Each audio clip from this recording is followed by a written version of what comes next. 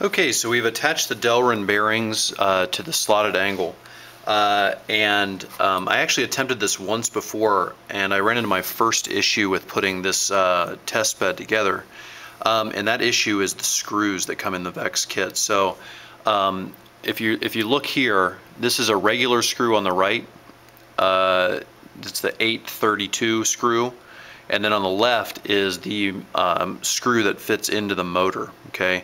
So you might not be aware of that as you read these instructions, as my instructions were not, it wasn't included, there were two types of screws. So just be aware of that as you go forward, and you'll be able to locate these hopefully in your kit.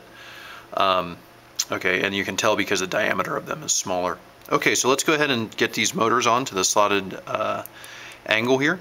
Okay, so we're gonna go ahead and put on the put the drive shaft onto the motor.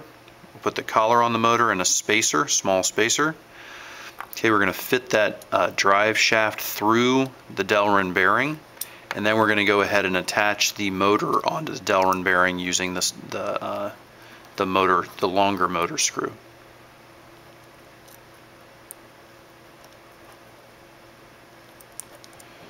Okay, we're just going to get that on first. Okay, get the second screw on.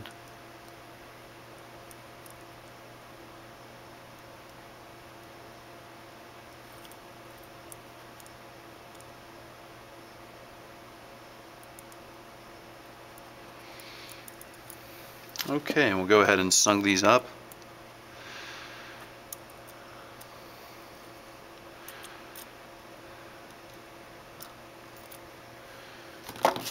Okay, looks like the motor screw also has uses a different size hex head. It uses the 5/64 hex head, whereas the regular screw uses the 3/32 hex head. Okay, so we have these attached. We haven't tightened up the collar yet, so let's go ahead and we're going to put that collar right up against the slotted angle there. Tighten that up. Okay, then we're going to do the second one. Okay, so now this one goes kind of the opposite direction here. I'm going to make sure we have that collar pointing up towards us, the spacer. Then we're going to go ahead and fit the drive shaft through the Delrin bearing once again. Get our screw in and into the motor, started in the motor at least.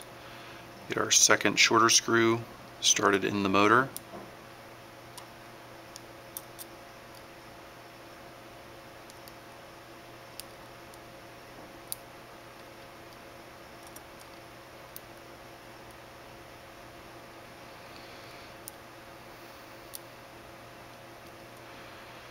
A little easy to cross thread these motor screws here.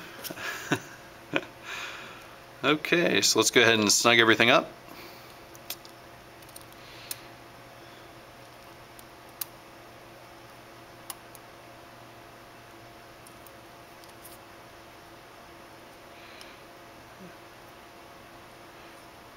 Okay.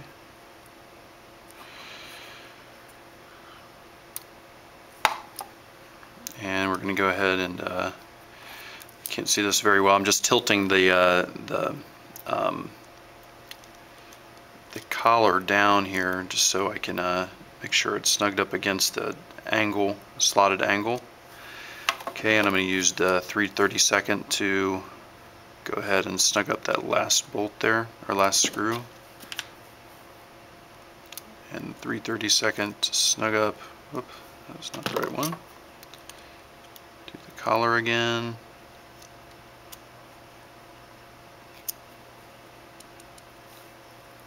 Okay, and there we have it. Okay, so our motors are onto our slotted angle.